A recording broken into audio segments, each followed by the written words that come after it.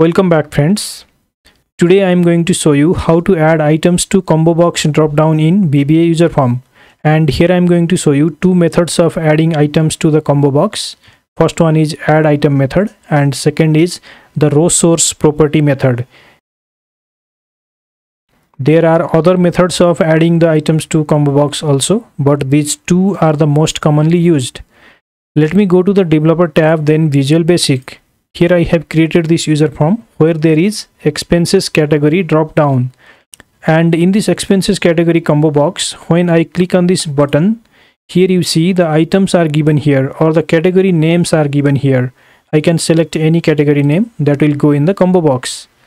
Let's start with the process of doing this. Let me close this user form, then create here a new user form in this worksheet. Click on the insert tab, then click on user form. Here you see user form 2 is created. Let me increase the size of the user form. In the user form, let me add here a label by going to this toolbox. Click on the label, click in the user form, and here let me write day selection.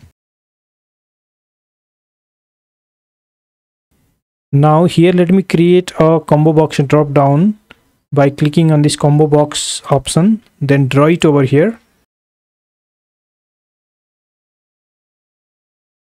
Now to add the days here in the combo box, first of all apply the add item method. For that, double click on the user form, and here in the user form click event, change this to user form initialize event. This will create the code here. Now to add the items here, write this code with me dot, then put the name of the combo box, that is combo box 1, then press enter. Press the tab key, then put here dot add item, put a space, then add here the first day name, that is Sunday. So put here double quotes, Sunday, double quotes, then press enter. To add the second item or second day, put here dot add item, space, then put here double quotation Monday, double quotation.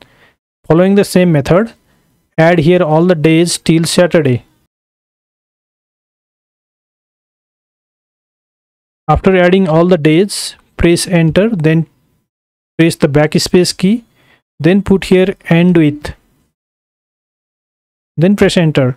Now when you run the user form, these items will be added to the combo box. Let me double click on this user form 2, run the user form. Now when I click on this button, here you see I can select any day that will go in the combo box. So this is the first method of adding the items to combo box in VBA user form. Let's look into another method, that is the row source property method. To use the row source property method, first of all, in a range of the worksheet, create the list of the items that you want to add to the combo box. For that, here in the sheet 1, let me write here from Sunday to Saturday.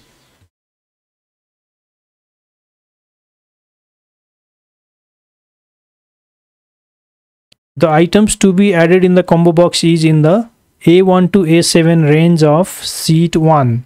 Now go to the Visual Basic, then add here a new combo box drop down by clicking here, then draw the combo box over here. Right click on it, then go to properties. Here in the properties of the combo box, you can see a row source property that is given here. In the row source, we have to provide the range where the items to be added are in the sheet, that is sheet 1, then put the exclamation symbol, then provide the range where there is the items, that is from A1 cell to A7 cell. Now you can close the properties window, run the user form. Now if you click on this second drop down, here you see from Sunday to Saturday are given. This is given from this range. So that was all about the methods of adding items to the combo box drop down of VBA user form. Thank you so much for watching this video. See you in next tutorial.